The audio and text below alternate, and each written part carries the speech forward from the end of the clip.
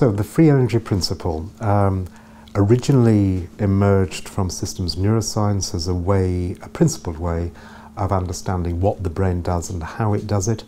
Subsequently, the principles proved to be so simple and so powerful that they've been applied in a variety of contexts now. So one could almost regard the free energy principle as an organizing principle for any living system that shows the characteristics of life. So the reason I start like that is that there are two roads to explaining or understanding the free energy principle. We can either start from the perspective of people like Helmholtz in the 19th century, trying to understand unconscious inference in the brain and build a story through analysis by synthesis in psychology, through to current and exciting developments in machine learning, things like Geoffrey Hinton's Helmholtz machine, and then how that has become contextualized in the enactivist or the embodied cognition context, and generalizing these notions, and you end up with the free energy principle. Or you can start from the top and just ask very simple questions about what it is to be alive. And if you are alive and you exist, what sorts of behaviors must you show? And in fact, if you answer those questions, you end up with exactly the same answers that you would have got had you followed the historical route. For brevity, I'll take the high road. I'll go from the minimalist assumptions that things exist, and just try and unpack that and show how one can get to notions of the brain as an inference engine, sometimes called the Bayesian brain hypothesis, the brain as one of the best examples of an organ that is actively constructing explanations for its own sampling of the world. So this inactive perspective is very important, because not only does the brain then have to explain all the sensory input, it also has to choose which sensory input to sample. It is in charge of gathering information, evidence for its own predictions and own beliefs about the world. But I've jumped ahead, so now I have to explain to you why is it that any system that exists will behave as if it has a model of the world and it's trying to gather evidence for its own model of the world. So the story starts just by acknowledging that if you want to talk about something, there has to be a separation between the thing you're talking about and everything else. And in fact, if there were no boundaries, there would be nothing, because there would be no distinction between a thing and not that thing. So statistically speaking, that distinction or that boundary is called a Markov blanket. It's just a mathematical way of separating states of some abstract world, system, organism, culture, life, cell, brain, into things that are internal to the boundary, that are owned by that system, and things that are outside the boundary, that are external to the system. So it could be a cell and its milieu, it could be a phenotype, it could be me and my environment, it could be, well, at any scale there has to be this division. Now, the very existence of that separation, that Markov blanket, in conjunction with the assumption that that system exists over time, tells you something quite profound about the behavior of the internal states and the states that constitute the Markov blanket. This is a bit abstract, but it's actually quite simple. The Markov blanket has two bits to it. There's the sensory states that are just defined because they don't influence the external states, but they do influence the internal states. So sensory information, for example, would be mediated by sensory states as I get from the outside world into my internal world, my brain. And there are active states that go in the other direction. So they influence external states, but are not influenced by the external states. They are actually dependent upon the internal states. So if I take me as a model of my world, my active states would be how I am currently moving, whereas my sensory states would be the activity of my photoreceptors, all the sensory organs and sensory epithelia I had at my disposal. Let's put that Markov blanket aside for one moment and just think what it means for a system to exist over periods of time. What that means is that it is effectively resisting a dispersion by random fluctuations. So perhaps the simplest example here would be if I dropped or placed a drop of ink in a cup of water, then almost immediately it would start to disperse as random fluctuations dispersed all the molecules around. And I would not call that drop of ink a living drop of ink because it has dispersed. If, however, I placed a drop of ink in some water and then, to your amazement, you saw it gather itself up, then relax a bit, then gather itself up again, like it was breathing, as if time was reversed, you would say, there's something very peculiar about that drop of ink. It's almost as if it was living, and you become quickly convinced it was alive. And the only reason you endow it with the property of self-organized life, biotic self-organization, is that it's not dispersing. And the only reason it's not dispersing is that all of its internal states and its Markov blanket that separates it from the rest of the water are moving towards the center of the drop. So that the flow of the molecules of the system is exactly countering the dispersive forces that are trying to disperse it throughout the water. Now that flow, operationally or mathematically, can provably be shown to be simply moving uphill on the probability distribution of where the ink molecules should be. And that probability distribution, mathematically, is also the same as something called Bayesian model evidence.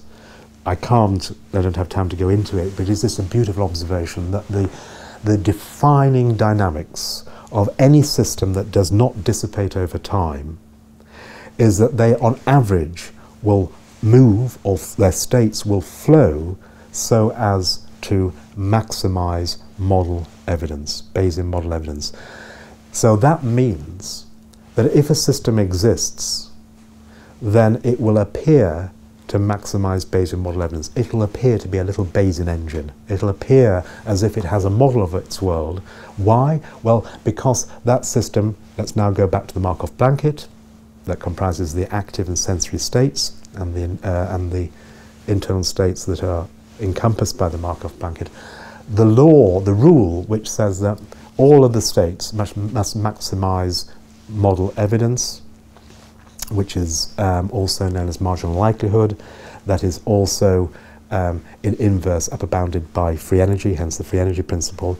All of those states have to maximize marginal likelihood or minimize free energy, including action. That means action and sensations and the internal states are all doing the same thing, which means that we can understand the internal states of the brain as modeling the world because they are maximizing the Bayesian model evidence for me, or a model of the world.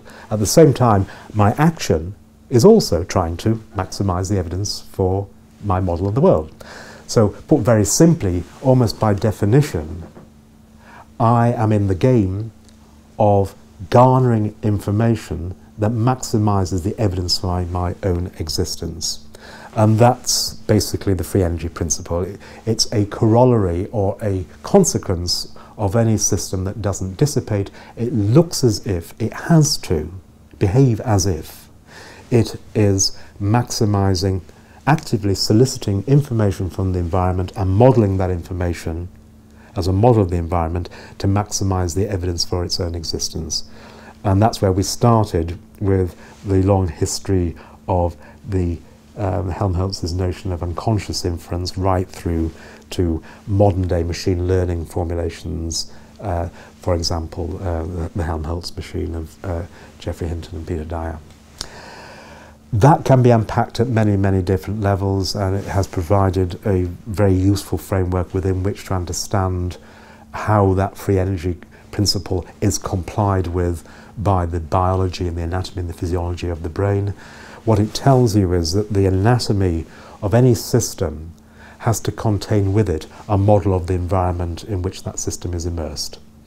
Which means that if we live in a world that has some deep hierarchical structure in which there is action at a distance, for example, so that the colour of objects around me is determined by the incident light as it comes almost instantaneously to my eye, or a falling body is caused by gravity, then my brain must recapitulate that causal structure.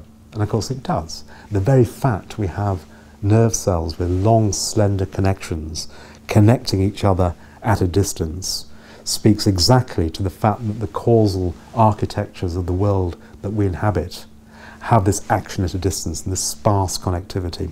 Furthermore, the hierarchical structure of the world is recapitulated in the neuronal structures that constitute the hierarchies of the connectome, or the hierarchical disposition of functionally specialized brain areas. If the brain is truly a statistical model of the world it inhabits, can we understand some fundamentals of brain organization, such as the distinction between what and where streams in the brain? So a very powerful observation, a principle of functional specialization, is that where processing follows a stream of brain areas roughly down here, and a more dorsal stream is concerned with what. That may be a simple reflection of the fact that we live in a universe where different things can be in different positions, so that we can statistically separate the whatness from the whereness. If we lived in a universe where whenever something moved it also changed its nature, we couldn't do that. So just by looking at the brain, I can tell you the sort of universe that you inhabit under the free energy principle, under the assumption that your brain has become a model of the environment that it inhabits. The free energy principle has been quite useful from my perspective and that of my colleagues, largely because it shows the connections between previous theories.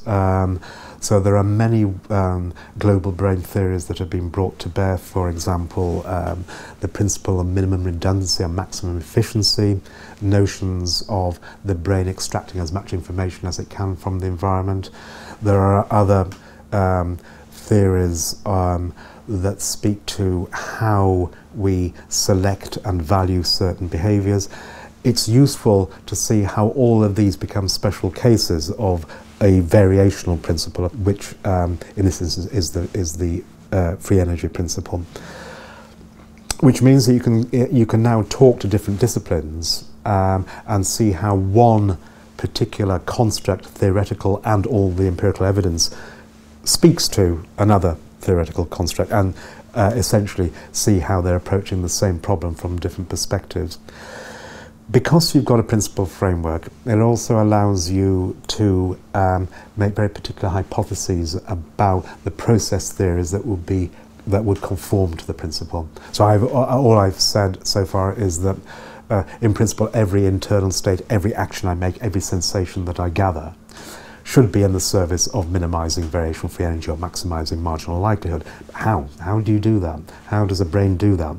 But if you know what the objective function is, if you know what the process, the imperatives are, you can then cast it in terms of a process theory. So for example, I can say, well, this minimization of variational free energy or maximization of Bayesian model evidence is a hill climbing or gradient descent algorithm. So I can now write down a differential equation where every neuronal state, physiological variable in the brain now becomes describable as a differential equation given other states in the brain. And if that equation is true, then I can now go and map the variables to physiological processes. And if one plays that game, you can get you can go an enormous way in starting to understand not just the anatomy but also the physiology. And also you can generate questions, because there are alternative process theories that all conform with the same principle. So does the brain use sampling techniques to maximize model evidence, or does it use hill climbing optimization schemes, variational schemes? So that you start to generate a whole testable raft of hypotheses pertaining to the process theory. They're all consistent with the overarching principle.